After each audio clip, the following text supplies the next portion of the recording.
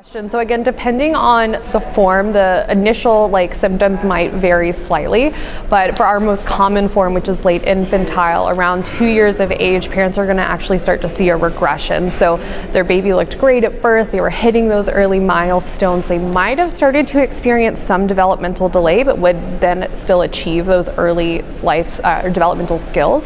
But then around 18 months, 2 years of age, they actually start to see a regression, and this is when a lot of families go to the doctor and they're not hitting their words, or they're not walking yet, or they haven't spoken a single word yet, or they used to be able to do this and they're not doing this anymore. I'm concerned, what's going on?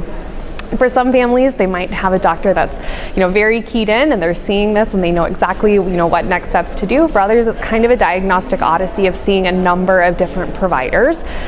We actually see quite a few of our kids actually get diagnosed by a neurologist because they're going in with, they're no longer walking, they're no longer crawling, right? So they get sent to a neurologist for an evaluation, who then runs an MRI and sees leukodystrophy. And so it's not uncommon for then a leukodystrophy genetic panel to get ordered, or a biochemical panel of different enzymes. So our kind of gold standard would be for our kids to have both genetic testing, which is we want them to look at the SUMF1 gene, which is again part of either you could do an exome or a genome or a lysosomal panel.